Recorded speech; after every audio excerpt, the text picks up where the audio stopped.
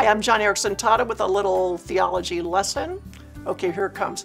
Exodus chapter 8 says, quote, Pharaoh hardened his heart and would not let the people go.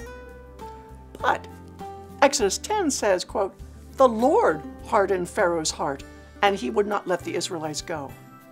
So which is it?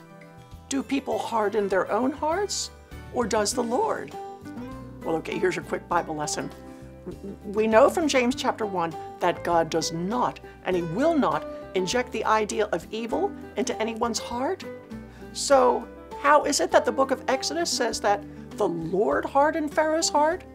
Well, the answer is God is constantly staving off evil, restraining the fury of Satan so that evil and harm do not overwhelm us.